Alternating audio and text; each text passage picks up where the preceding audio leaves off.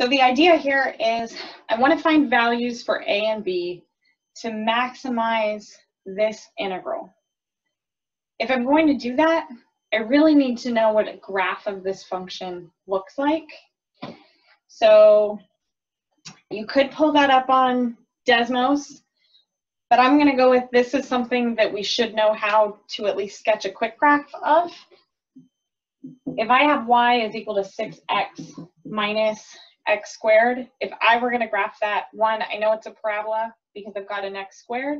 I know that it's a concave down parabola because of the minus sign in front of the x squared. And if I had to graph it, I would factor an x out.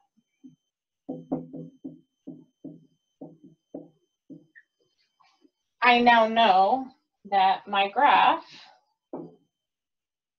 has a 0 at 0 and a 0 at 6, and that it's a concave down parabola. That's actually all I need in order to maximize this integral. Getting back to something that I mentioned before, if I think about my integral starting to the left of 0, then no matter where it starts over here, that area between the graph and the x-axis would be below the x-axis and count as negative. If I'm trying to maximize this, I don't want any of that negative part, which means I definitely don't want to go to the left of 0.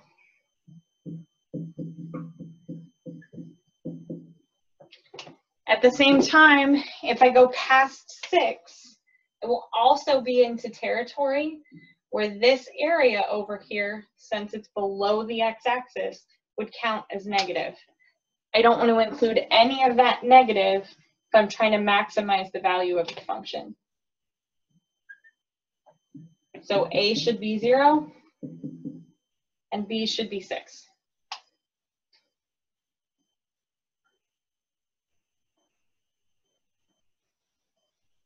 I'm not seeing any questions in the chat. So I've got another one. So you're welcome to type in either a homework problem or a topic that you want me to go over into the chat. Otherwise, I'm just going to keep writing problems. No questions.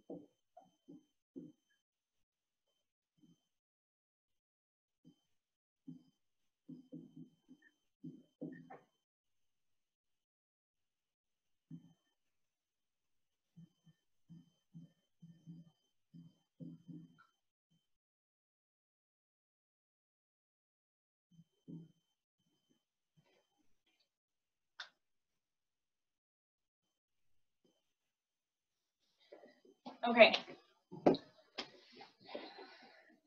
I am looking for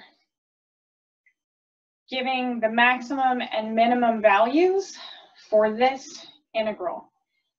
This gets down to one of our theorems from the textbook, which says on the interval from 0 to pi over 4, whatever this function is, I know that we can estimate and put bounds on the actual area by thinking about this as the width of the interval, which from 0 to pi over 4, that means the width of my interval is pi over 4. That minimum bound is going to be pi over 4, width of the interval, times the minimum value of f of x on the interval 0 to pi over 4. That would be my lower bound, because this is my base and the smallest possible height.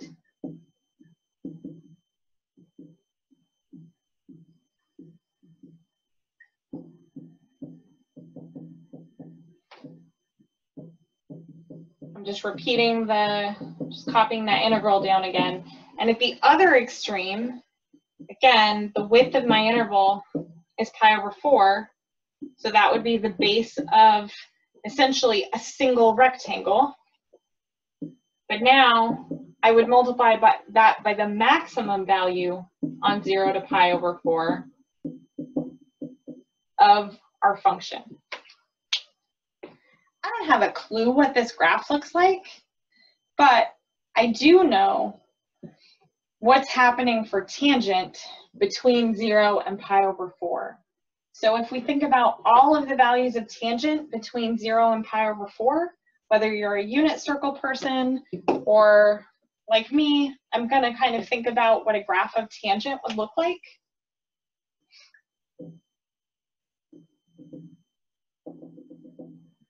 Tangent of x has these asymptotes at negative pi over 2 and pi over 2, and it almost looks like a cubic in between.